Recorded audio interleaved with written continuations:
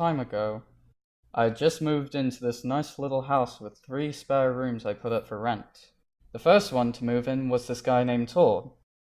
Tord was odd and kinda sketchy at first, but we seemed to click almost instantly somehow. Then Tom moved in, but he never really got along with Tord. If anything, they practically hated each other. Do we really have to tell a stranger about all this?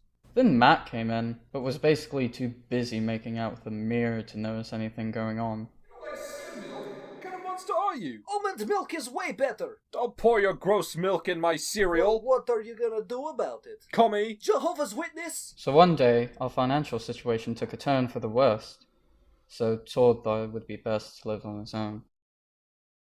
Goodbye. Good luck! Good riddance. Oh! And ever since he left, a lot has happened, and